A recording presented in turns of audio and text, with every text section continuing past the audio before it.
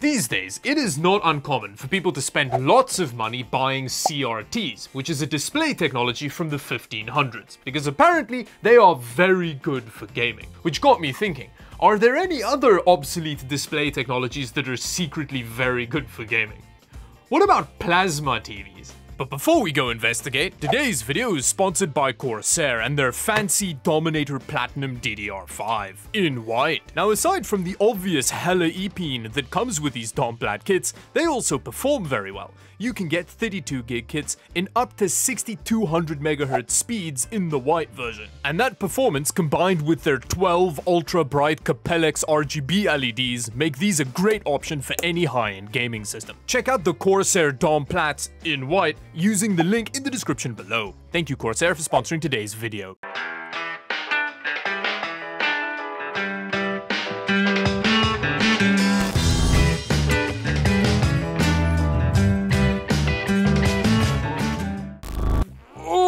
Wow, it's so much heavier than I was anticipating.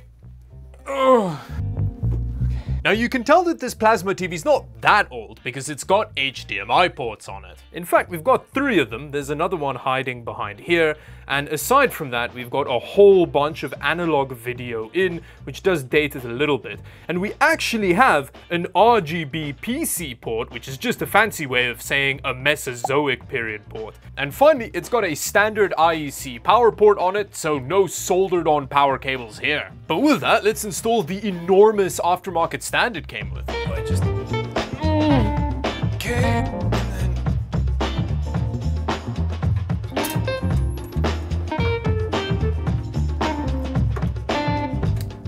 Oh, holy meow. That is very heavy. Oh! Oh!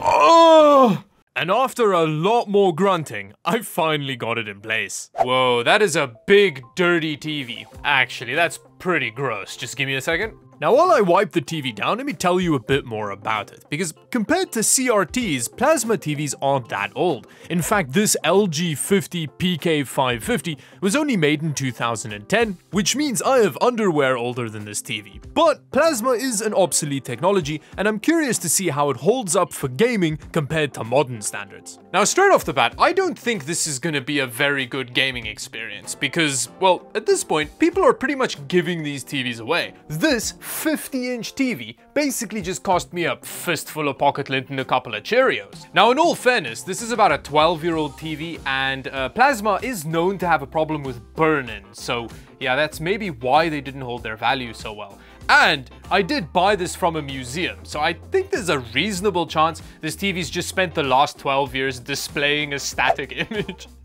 which means it would be completely unusable, but let's plug it in and see. Oh, many clicking sounds. Okay, so there's not just like a burnt-in shot of a T-Rex skull or something in the image, so that's a good start. Now, the first problem that I've immediately noticed is that even when the TV's off, the background is gray, basically. So I don't think we're gonna have particularly good black levels on this TV.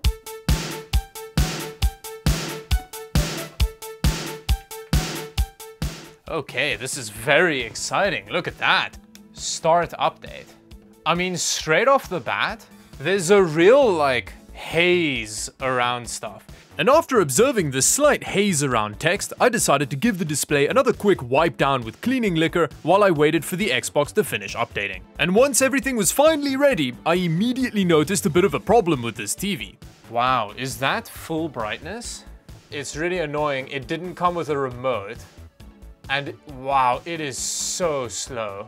Navigating the OSD on this TV feels like swimming through custard while trying clumsily to pleasure a robot. And when I finally got to the brightness settings, it didn't do much. I think I'm gonna have to turn that light down quite a bit. A few moments later. Okay, so I've actually had to change to a lens that can let more light in, just so that we can properly see what's going on the TV. So clearly, brightness is an immediate shortcoming of Plasma TVs.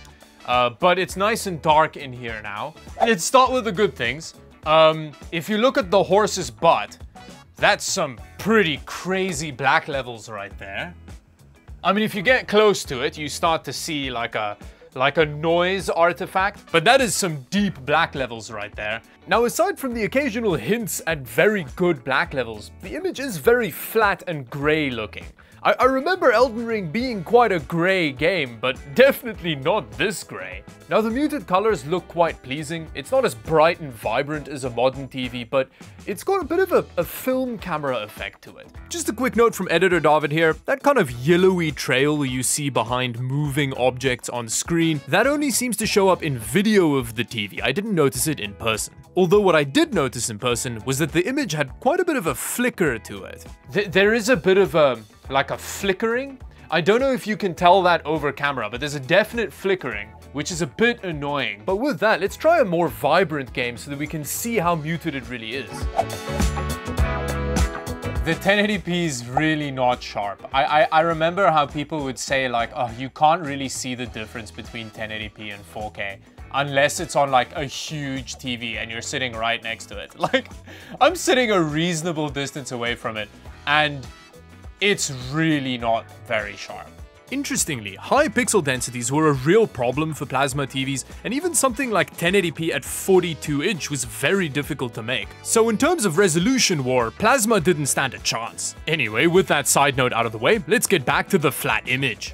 Now, I've switched over to Ori, which is a very colorful game, and the contrast on this TV is all over the place. In some scenes, there's really deep blacks, but in other scenes, it's just like a flat gray image. And I think the reason for that may be that this TV has a similar problem that OLEDs have, just on a much worse scale, in that it can't really produce dark gray.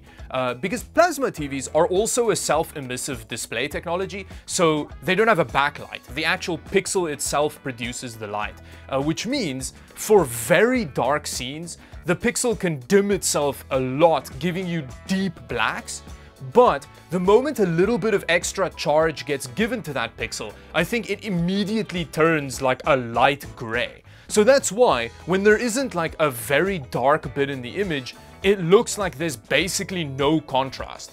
Although, despite that, the colors have a real richness to them. Even though there's not much contrast there, it's quite weird, but seeing this TV makes me really want to experience like a very high-end plasma TV, because I think they'd have a really beautiful image. Although I do think this TV is gonna measure horrendously because its white levels are also all over the place. But I'll measure it a bit later in the video. First, let's plug a gaming PC into this TV so that we can play some FPS games and get a better sense of the motion rendering and input lag on this plasma TV.